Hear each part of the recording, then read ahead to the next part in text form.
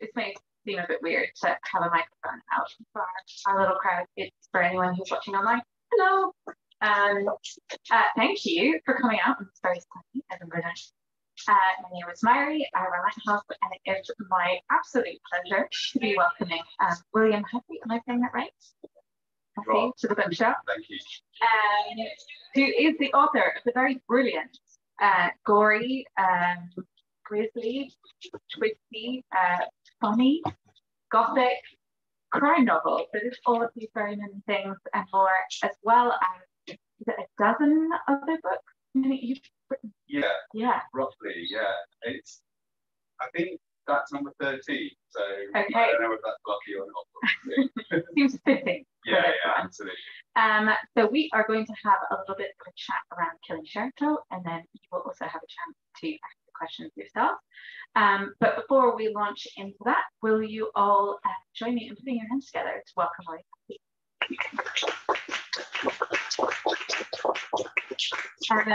So before I launch into my question, and I put words into your mouth because this is a book that does defy much characterization, will you tell our readers just a précis of the plot and who Scott Jericho is? So what is this book? Absolutely. So basically, it's the background of Scott Jericho comes from my background. I grew up son of a traveling showman, so I traveled on fairgrounds myself, and I always thought that traveling fairground people would make brilliant detectives. And I've got a tiny little anecdote before I get to the plot, which was I was looked after quite a lot in my youth by 3 aged aunts who were like 3 weird sisters who lived up in a caravan all together, and they would run the hook it up stall, which my great granddad apparently invented the hook it up stall, which is pretty cool. And but they were brilliant because I'd be sitting there playing with a little kind of action figure or something and half listening, and they'd be talking about the punters who come on their stall during the day. And it would go a bit like this. So one of them would say, "Oh, did you see the nurse who came up earlier?" And I would say, "How do you know she was the nurse? She wasn't in uniform." They go, "Oh, when she went to check the time, she did that first before she looked at her wristwatch. So, as a nurse would." And she said, and then the other one would say, "Oh, yeah, that husband won't be with her very long." And you were like, "How do you know that?" You go, "We didn't see his ring finger, like how the knuckle on his ring finger was worn away from taking his wedding ring on and off quite regularly." And she went, "Yeah, but she won't be too bothered because she's having something to do with one of the chaps who's running the Dodgers." Yeah, how do you know that? "Oh, because I was passing his trailer the other day and there were these 2 little holes in the wet ground outside that just matched the stilettos of her heels that she was wearing today." And it was like, wow, they were never wrong. The cheating nurse and the philandering husband, that definitely happened. So I always thought they would be brilliant detectives, and because their observation skills are brilliant, they had to be great observers of the people who came on the fair, because they'd only have a couple of hours each night to kind of earn their living, and they couldn't waste it on people who were just passing by. So they observed people very quickly. The fair is the last great level. So all human life comes to the fair, from thin men to lords. So they get to know people really well, they suss them out. And they're great at getting the gap, like winning people's confidences and just kind of, So all of those skills are brilliant. So I always thought that a traveller detective would be fantastic. So Killing Jericho is basically about a man who's been brought up in the life. He's a gay man. He leaves the life at 18, and through a series of misadventures, he joins the police force. And there's a case he's assigned where a far-right fascist group have petrol bombed a Polish food store, and 3 young children have died in the ensuing arson attack. And Jericho is assigned the case, and he's interviewing this fascist thug, and he just loses his temper and beats the guy up, and so he's drummed out the force. This fascist guy comes after him, sues him in a civil case, so he loses everything. So beginning of the book, he's forced to go back to the fairground family one trip, and he's on a downward spiral. And then suddenly a case is brought to him, and so 150 years ago, the Jericho family were running a freak show in the Victorian age, and there was an accident as one of the loads was going over a bridge in Kent, and the bridge collapsed, and lots of people, 5 people drowned. And now, 150 years later, it appears that a murderer is recreating the deaths of these people who died 150 years ago. But the victims apparently have no connection to each other. And it's only Jericho who knows the legend of the story, who's able to piece it together and eventually work out who is doing it and why they're doing it. I'm always worried when I summarize her novels that I'm going to give something away. And this gets pretty twisty pretty early. On the opening page, we get to meet him, and it is, we have a combination of first traveler jargon and then him kicking Michelangelo's butt out of his bed. So it's immediately, nails the colours to the mast. Yes. Very gay, very unapologetic. Was that always the plan for this to be the Daily Mail's worst nightmare as a detective? Yeah, gay traveller detective. He's going to rile up the Daily Mail readership. So he's absolutely. I grew up a gay man, traveling the fairground world, and I wanted to present the community in all its positive aspects, and such a supportive community. I always say that I could go to a fairground in Edinburgh if something had happened to me, if I'd been mugged or something, and I wouldn't know necessarily the travelling people on the fairground. I would give my name, and they would give me a bed for the night, money, and help me out. And that's a network all around the country and even abroad. That's wonderful. However, there's a conservatism in that. So being LGBT within the travelling community is a challenge, and one that Scott faces, and essentially it's why he leads life. It's a lot better than it used to be when I was growing up, but it's still. So I wanted, in that first page, because also crime, there's a minority of crime readers who are quite socially ignorant. And that's why they like crime novels, because in a typical crime novel, the world is shaken up, and then a detective comes in and puts the world back to order. So it's can be quite a socially conservative genre. And I didn't want it to be like that. I wanted it to be, from the very open page, that it's going to be shaken up, and it's going to be shaken up at the end, but at the beginning. And again, we can't really spoil it, but the way that you can understand why when we find out what's really been happening, why it's still shaken up and not ultimately resolved in a kind of neat little bow, the way that certain readers would like. So what I wanted people to do was, if they saw that on the shelf in the bookshop, to open it up and to actually see for the first page, is that for me or is that not for me? Because we've got clearly a traveller who's got the travel jargon. He's just had sex with a guy on the he works on there as well. So just proudly proclaiming what it is. He doesn't treat that particularly well. He doesn't.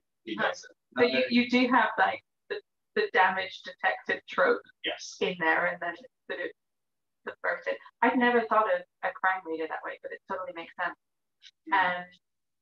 Connecting to that and genre, you're known for your YA, which often has this beautiful romance streak. You've got gothic horror tropes that, why crime now? And were you conscious of putting some of that into this book? Yeah, I mean, crime fiction was my first love when I was a kid. So I love virtually every kind of genre of fiction, but crime fiction was my first love. So my grandfather used to read me the Sherlock Holmes stories when I was a kid, and I was very precocious about Sherlock Holmes. I absolutely fell in love with it. So when I actually got kicked, when I was about 8, I got kicked off the Sherlock Holmes walk in London because I corrected the tour guide about saying that didn't happen in the Priory School, that happened in the Abbey Grange. So, but so the American tourists loved it because like Sometimes 8-year-old correctly. But yeah, so I always loved crime fiction. I loved Agatha Christie, and I'm a great defender of Agatha Christie because she gets a lot of flack about the quality of her writing, but I mean that might be a brow depending on Christie, and also the fact that she has got a reputation and deserved in some respects of being a conservative writer who had some definitely problematic language in some of her books. And yet, in probably my favourite Agatha Christie book, which has an echo in Jericho 2, A Murder is Announced, you've got, written in the 1950s, you've got a sympathetic and very beautiful lesbian relationship with two older women who live together in this village. And, and it's lovely, and yet she used to be, there's no judgment in the book about it. They're just presented as a very loving couple. And that's very subversive in a 1952 genre. Yeah. But anyway, so I've always loved crime fiction. But the thing is, I think because I loved it so much, I was intimidated about writing it. So I loved horror, but I didn't revere horror writers to the extent I revered crime writers. I love romance stories and I love adventure stories. So it just took a little while, and I've been thinking of Jericho's character for years. The other thing is, I was a bit nervous about writing about the community that I grew up in and maybe getting some backlash from them because I wanted to portray that community in an honest way. So with all the brilliant stuff as well. So it just took me quite a while to get around to it. But then it meant you could put all the other stuff in it too. Exactly. On that note of it being sort of slightly controversial, I mean, hundreds of years of social and specifically police persecution of traveller people and show people. And yet here is a detective. And it is reflected the police is not the solution in a lot of the book. But did you mentioned being nervous about making this a crime book that was rooted in your community. Did that shape then what you were able to do with the narrative, or what you wanted to make sure did get shown, so people would get a chance to see something complex, but also not falling into all those caricatures? Well, exactly. So firstly, as I say in the book, up until fairly recently, the fairground travelling community, because the word traveller is a very broad umbrella term, and lots of different groups fit under it, but the fairground aspect of it, you would come into the town, you provide entertainment for people for like a weekend, and then it's like, we've had enough of you now, go, we don't want you here anymore. And so I wanted those obvious parallels that Jericho actually says when he goes into this very kind of like, London belt kind of town that is very nice and pretty and almost chocolate box kind of England. And then as he drives in, he sees protests in very neatly ordered lawns, anti-mosque, anti-Islam. And Jericho's like, we are now seen as travellers, or as a British eccentricity, as a kind of like cutesy thing. Oh, aren't they lovely? But only a couple of decades ago, they would have been run out of town, same as other minorities persecuted. And that goes back again to like 150 years. The tragedy at the heart of the book, the bridge collapse that happened 150 years ago, is a real thing. So it actually happened to family members of mine. And so they were going over a bridge in Kent, bridge collapsed, it was hot picking season, and about 30 people drowned. And there was a kind of like thing within the travel community, like we weren't really wanted there because it was always thought, oh, we're going to undercut wages. That's the thing that's always thrown at any kind of minority group that comes to say, oh, they're going to undercut the wages for everyone else, and it's and so we'll talk the bridge week and on that basis. So yeah, And as far as like the aspect of police and travel, it's always been an uncomfortable relationship. So Jericho joining, as he says in the book, I think he says, I became near Islamic to a Jew. Right. I joined them. And that is, they have the word for the gathers. You don't talk to the gathers, and you don't, So, but they still take me back. Yeah. Even after all of that, they still take me back. Yeah. And the police will still kick its tires on its own, like. Absolutely. And the other thing is, I think generally, it's not just a police thing, but generally people don't have a very deep understanding about the differences between communities under that traveller umbrella. There are, it's like putting every single Asian community under that one thing, saying everyone can say there's not, there's differences, but within the kind of like the fairground traveller community, you're tending to get less of the outward prejudice that a lot of other travellers get. But the other thing is, what I wanted to do is, and there may be some, I haven't read it, but I had never read a crime novel, virtually anyone, that had fiction-wise thriller, that had been written by someone with travellers in it, who'd been written by someone who was a traveller, who'd grown up in life. So what you tend to find is, especially see on TV, is you'll see fairgrounds going in someone who will read about it, and it will be a totally wrong traveller community who are running the fairground. So they will have things like Romany caravans, and fairground traveller people, they don't have those caravans, and yet we'll see them, we read about them, and all that kind of like hackney things of like checkered neckerchiefs and things like that. And it's all wrong. It's just all wrong. So, yeah. But it's that performance that people will recognize somehow. Yes. Like, oh, this is in my mind's eye, this is what fairground people look like. Yeah. It's a bit grim. Not as grim as the crimes that are committed. And I didn't realize it was based on a true story. Can you tell us a bit about the process and the research, whether that was into getting the police side, the investigative side down, or the other way around, like what it was to go back into your own family, find the roots that going to make it something that would work. Yeah. Modern crime. On the police side, I had my friend, version of my life, who works. So he was like, I just phoned him up, said, is this feasible? And if it's feasible, it can go in. If he's like, it might not, it could happen, that's fine. I can go, because we had a point where obviously Jericho is, because of his attack, he got bail petition. Yes. Not bail, it's probation. And it was like, he has to go out of the country at one point. And it was like, oh God, he's not going to be allowed to go out of the country, but he kind of needs to. So there was a way around it, which Dave helped me out with.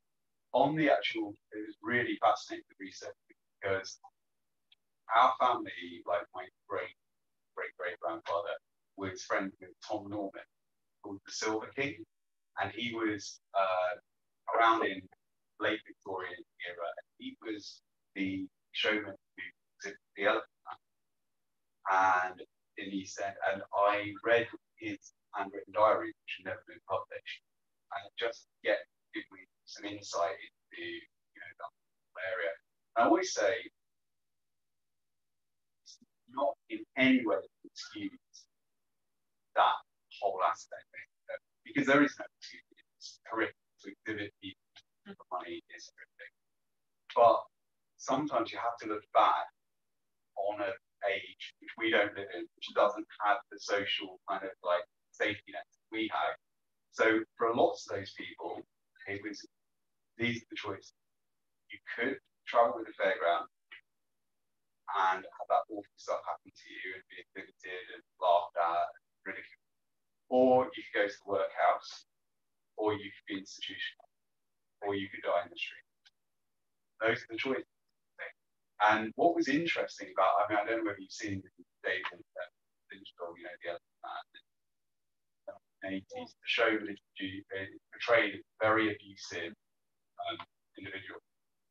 In actual fact, there was some autonomy within that thing. So often they were paid better than the showmen who exhibited them.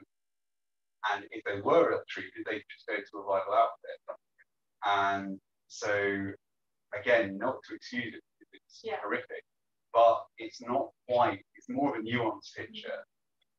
And so that was really interesting to kind of like read his diaries and get the diaries are kept in the family? Yes, kept in the family.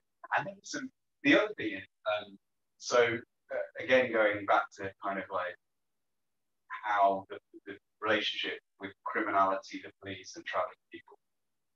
When basically a society makes it impossible for a community to earn a living without criminality, and then judges for it, what he's supposed to do.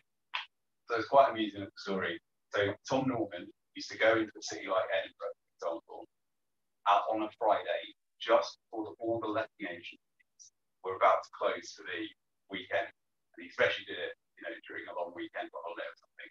And he would say, he would go in his best clothes, look very lordly, and he would say, I'm thinking of buying 3 or 4 of these shops on the main high street, but I'm only here until Sunday afternoon, and I can drop the keys back to the thing, but I need to go in there, assess them. I'm only here, and he would flash them cash, so it would look, you know, you wouldn't give them any money, so you flash them cash, and they would give him the key. And so what he would do is he'd open a show on the main high street in Edinburgh for free, and take a load of money, and then give the keys back on the Sunday and say, it's not for me, sorry.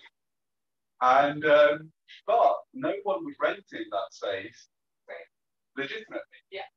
And I remember things like my family, like, well, I don't remember it. The stories were that they would go onto the fairground. They would basically be living hand to mouth. So sometimes they couldn't afford fuel to power their generators, you know, for their rides and stuff. But they would plug into the nearest lamppost and have electricity for free off the nearest lamppost. But it's like they would be paying all their taxes and stuff. They'd be scraping a living and living hand to mouth.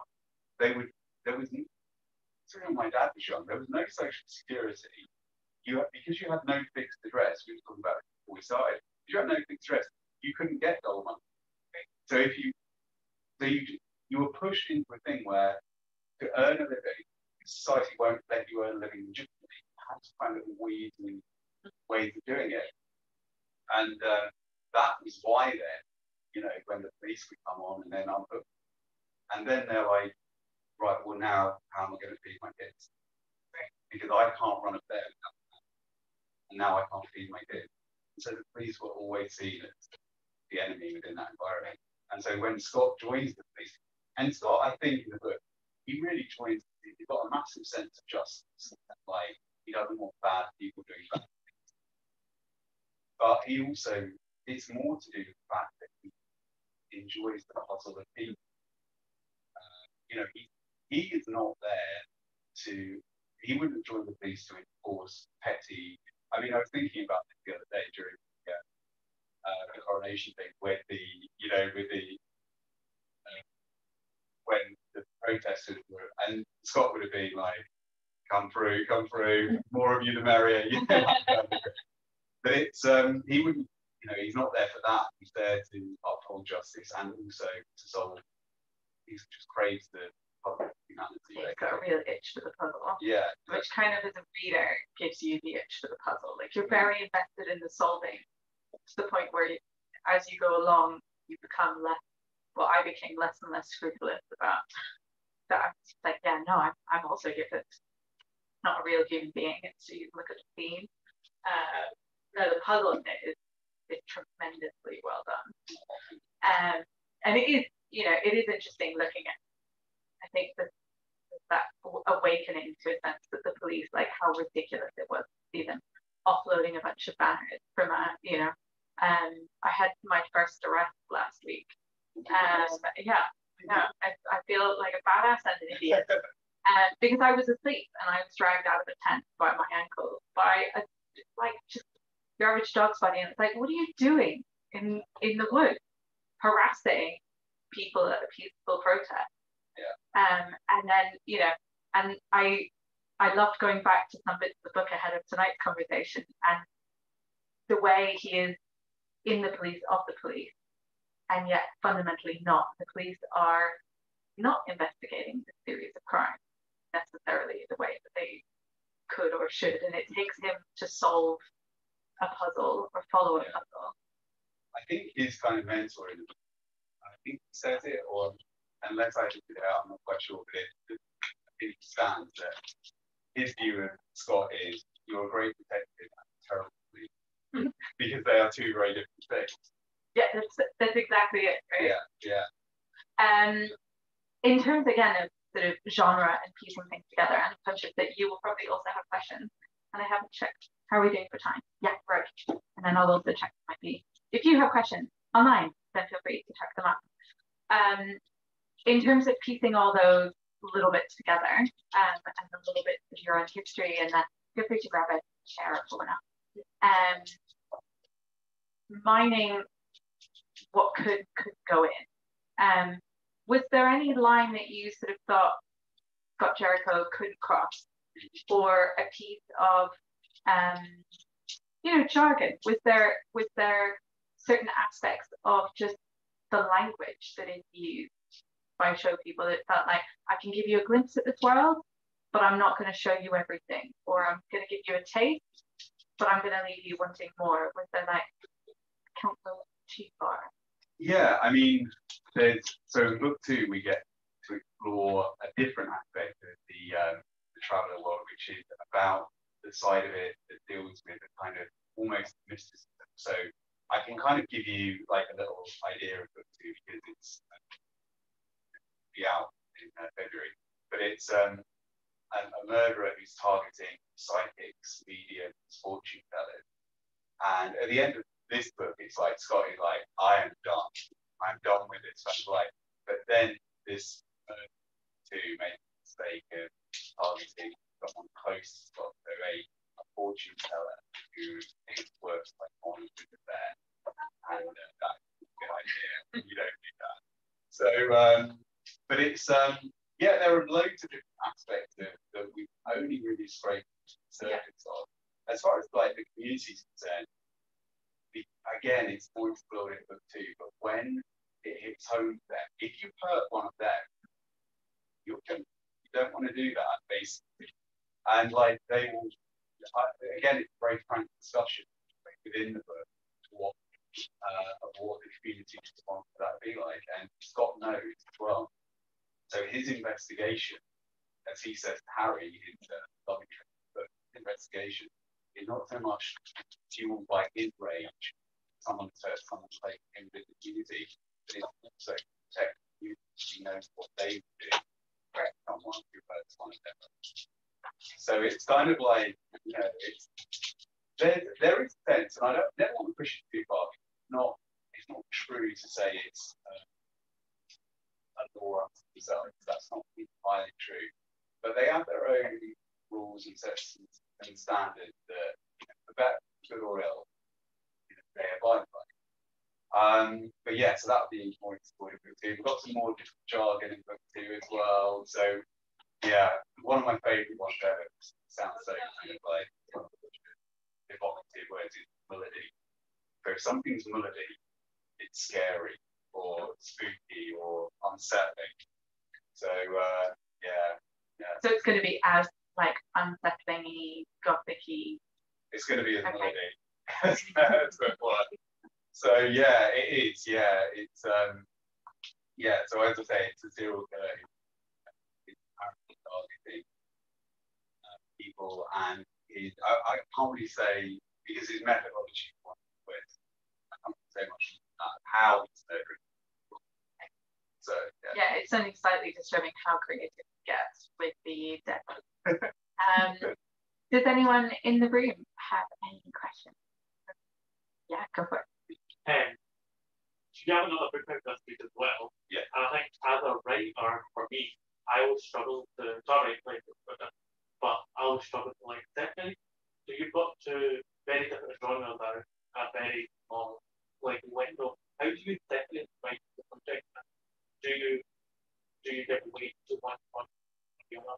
And for the tech rifle, because I love the outbreak for young adults, this is more for adults. How do you technically yourself as a writer? Yeah, it's a good question. And also, they're coming out very close together, but they actually weren't written very close together. So it's kind of, it's just how publishing schedules work. And but yeah, I think it's basically just because how I approach it, like someone said to me the other day, do you approach writing kids differently these? And I don't really, because it's all I do is I love lots of different genres of fiction. I love YA, I love adult crime, gory horror, I love all kinds of stuff. And I just kind of sit down and think, right, I'm now going to approach this as a lover of this type of book, and what would I like to read within that genre? And when I do the YA stuff, so when I do this stuff, I write YA stuff hopefully as intensely as I write this stuff, and then I leave it to my editor to kind of say to me, you need to pull back on this, or this is a bit too much, especially in the outrage, because there was lots of violence in the outrage. Britain, that's, you know, now. No, it's 30 years from now, which was, you know, looking back on it, it's much too far in the future. But it was, you know, there's lots of violence in that, and we had like a lot of debates with my brilliant editor about how far we can go with it. And my thing is that I think teenagers have a very acute antennae when it comes to them being patronised or spoken down to, or being coddled. And so I just go as far as I go, and then I trust an editor to draw me back when they feel they need to. But obviously with these ones, I can go as far as I like, and we can have kind of like people with helium balloons for eyes and things like that. So, but also, we were saying before this, there are instances of violence in them, but actually, a lot of the time, you might close the book and think, oh, I saw some really gory horror murders. You don't see anyone murdered in the book. You find the discovery of the bodies, or the bodies are, you know, a scene of crime, scene photographs. You don't actually. Yes, and you encounter them the way that he sees them. Yes. So you're almost piecing in, you don't get the full scene, you get bit by bit as he looks his way around a photograph or or a crime scene or whatever it might have to be. But the other thing is, so we had a lovely review in Times recently, and it was great. And there was one of the little lines which I could have been seen as a criticism. It said something about the ending being a bit kind of like over the top or something like that. But I think the reviewer was saying it in a way that was kind of a compliment, because it's kind of a heightened reality. The book is a kind of like gothic horror story in a way, as well as a detective story. And so what I wanted to do with the book was to encompass 3 different genres of crime fiction that I love. So one was the detective story, which is Edgar Allan Poe, Murders in the Street, and which is a horror story, you know, a brutal, violent, but very elevated kind of like heightened reality. I wanted that. I love Agatha Christie, so almost like the bloodless puzzle mystery element. But I also loved Raymond Chandler, Philip Marlowe's private investigator type stuff. And Philip Marlowe hated Agatha Christie. He actually said once that with Murder on the Orient Express, he said it's so ingenious that only a half wit can solve it. Which a bit rude, really. But I wanted to kind of try and bring the gothic horror element, the kind of PI thing of Philip Marlowe, and the kind of puzzle element of Agatha Christie, and try to make them all together in one book.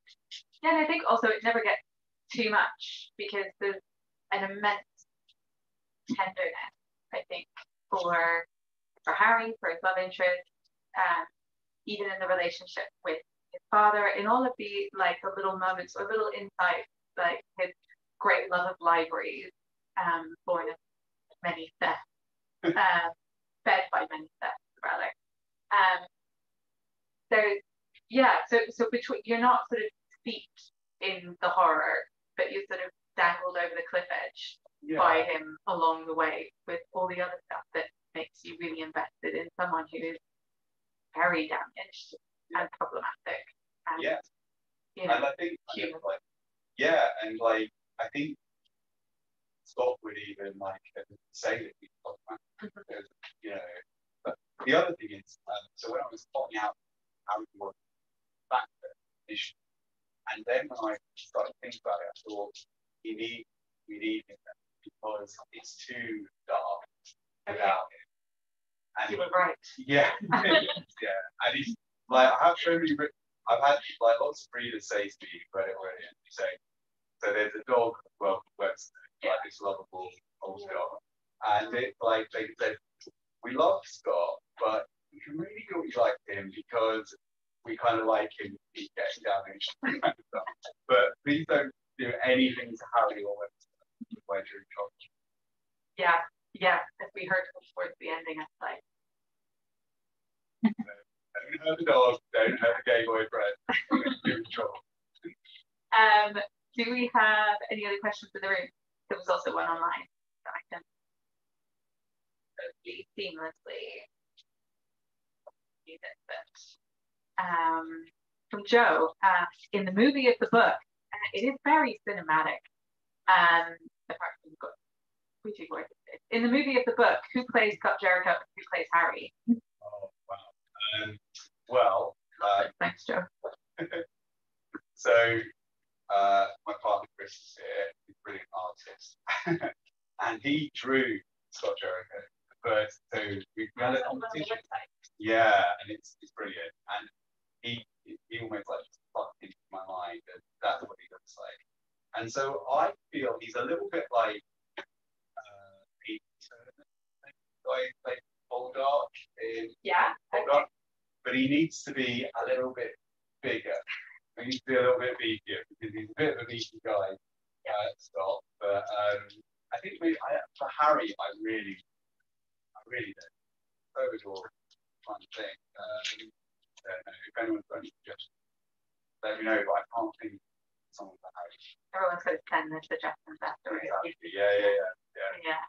Yeah. No, I definitely get that sort of brooding, Poldark, curly, dark curl thing. Yeah. But yeah, built like a brick shit house.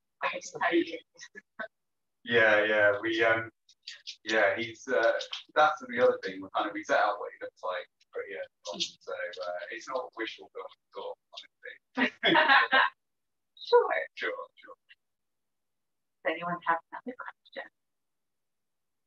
It can be about the other book as well, because this one is fresh, off fresh.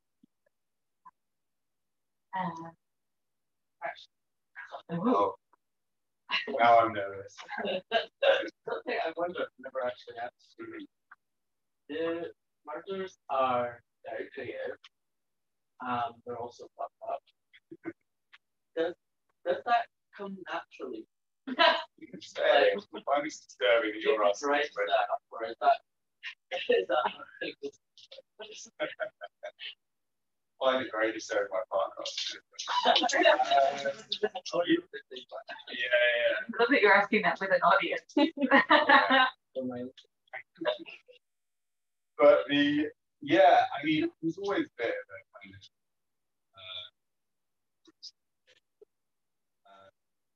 the other book that I insisted my granddad taking me when I was a Jack the Ripper book. It was kind of like, I mean, we turned up thing and they went, you're not that to Jack the Ripper book, you're right. And but yeah, I always kind of like had a bit of a really gory kind of like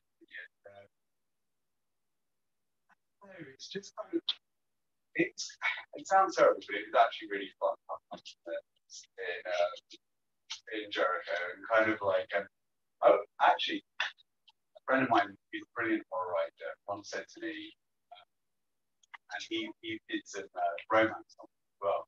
He said you go to a horror convention, it's horror right, and they are the nicest people you could ever imagine because all their darkness is filled out. If you go to a romance thing, and it's like the worst human being you've ever met in your entire life. They have to be lovely all the time, and then it's like, so it's almost a catharsis, I guess. You know, it's all out on the it's page. all out, yeah, exactly. Until the next book. You just brewing.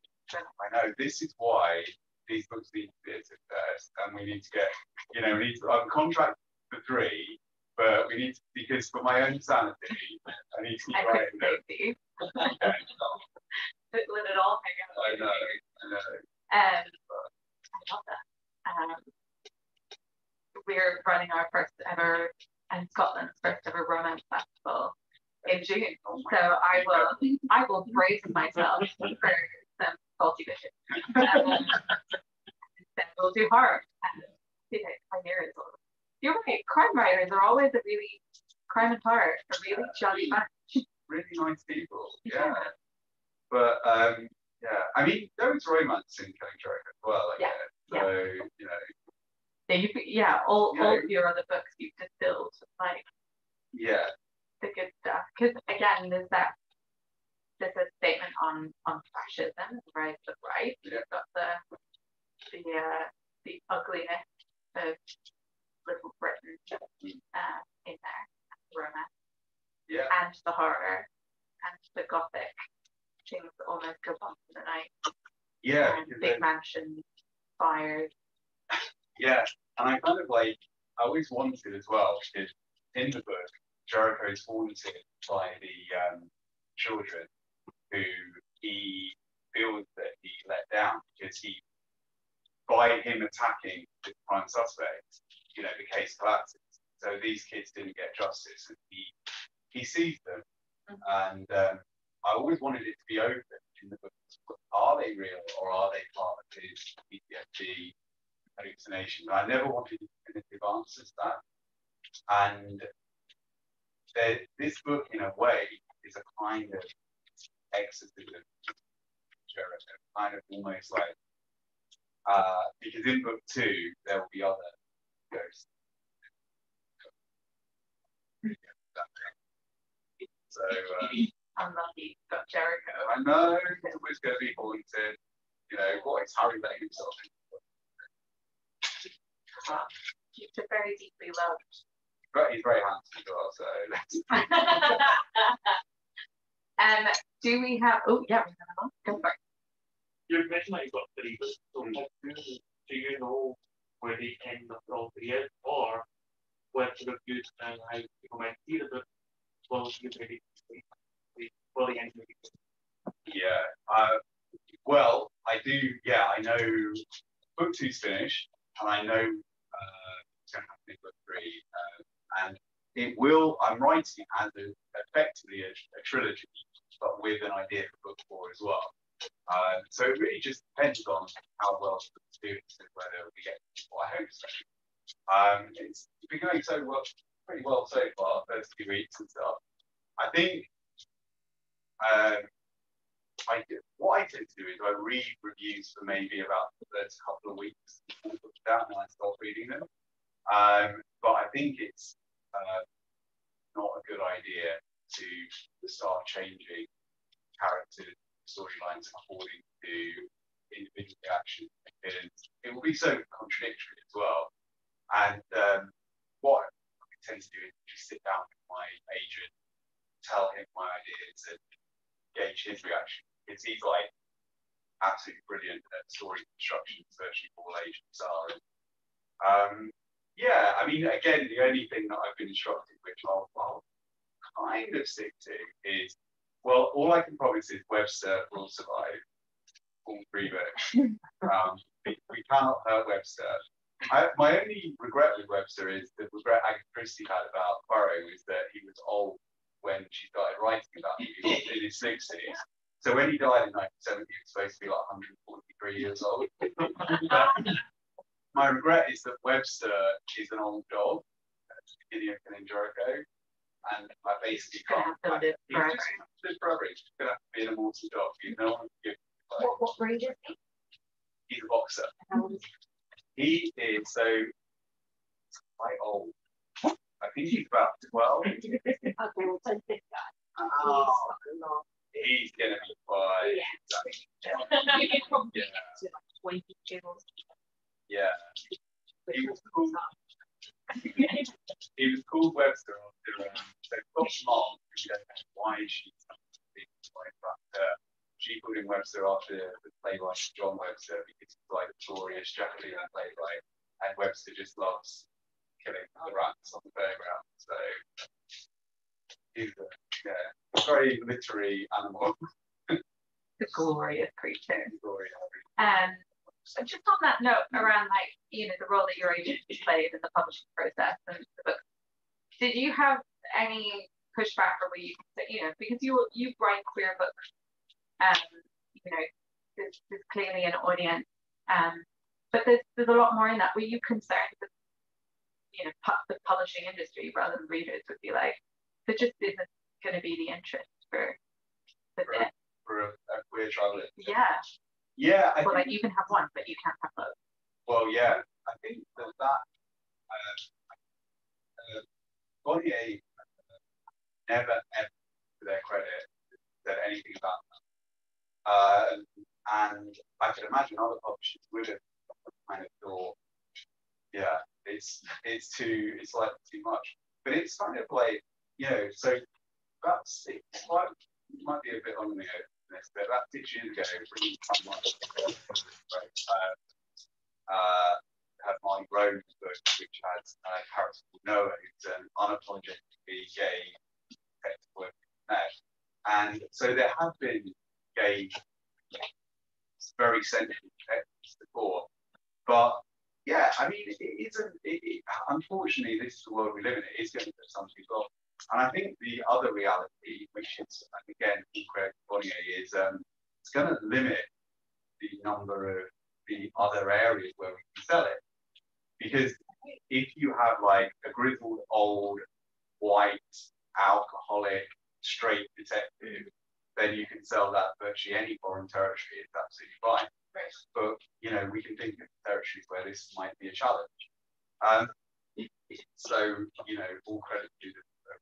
Really get behind it, and so doing, I've been really blown away by they produce a hardback, which is very difficult for, especially for David. I've been writing about David Prime, and they've done an amazing job to cover. Yeah.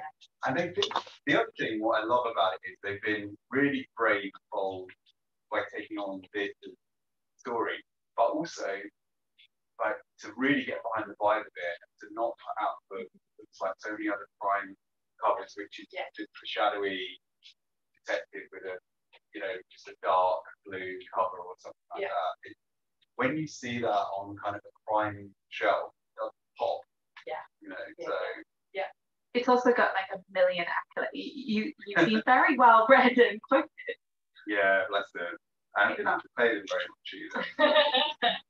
No, they were just like a lot of crime mates, or like they were like, everyone's going to read this, and I suppose it's a very new proposition. If you read and love crime, then there's something really original in what you were saying.